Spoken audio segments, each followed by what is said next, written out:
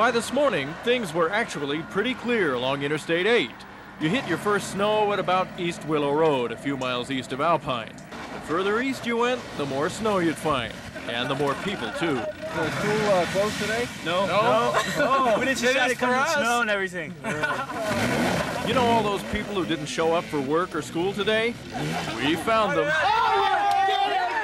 Like a group of kids from Cajon High School who were out three-wheeling in the snow. It's a field trip. It's for a science project. Yeah! How cold the snow is. Some people just didn't want their pictures taken. Other people didn't care. Come on, Hempy.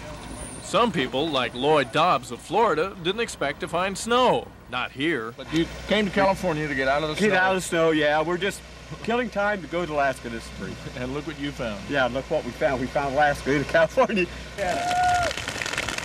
Yep, California. When we got up on Mount Laguna, we found a full-fledged blizzard going on. But it was beautiful. That sound is the snow pelting the microphone.